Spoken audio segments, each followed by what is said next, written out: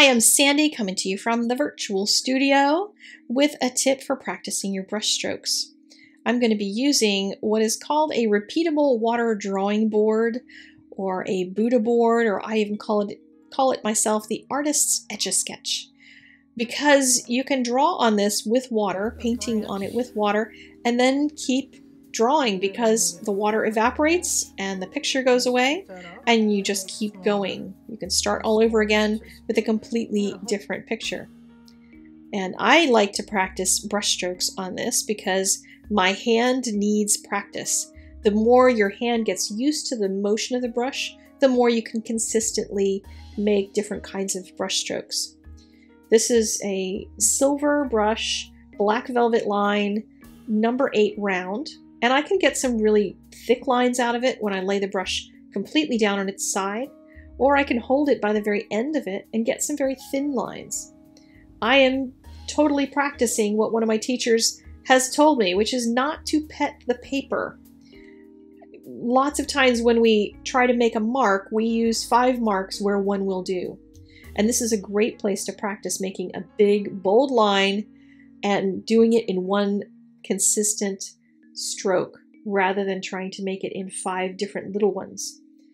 I've switched now to the number 12 round in the same line of brushes. You can see that the tree trunk there got nice and thick. That's the difference between a number 8 and a number 12, is you can get that bigger, thicker line, but you can also get nice thin lines out of a number 12.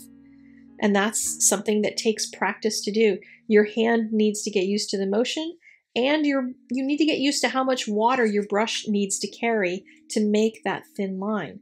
And different brands of brushes, some of them want the paint to be thinner, so you'll need to mix thinner paint in order to do it.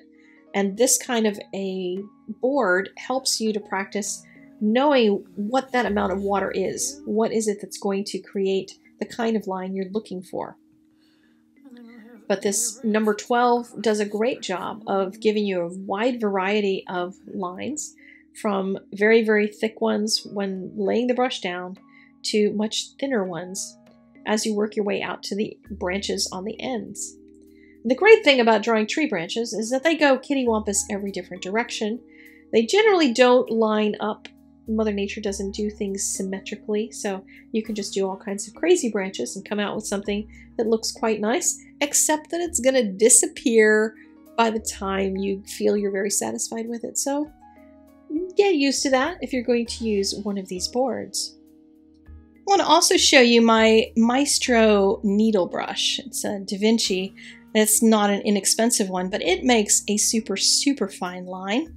The brush is constructed in such a way that it has a wide belly, and then that goes down to a fine needle at the very tip, and the belly releases the water down into that tip, so you can get a very long, relatively consistent line to make very, very fine, long strokes.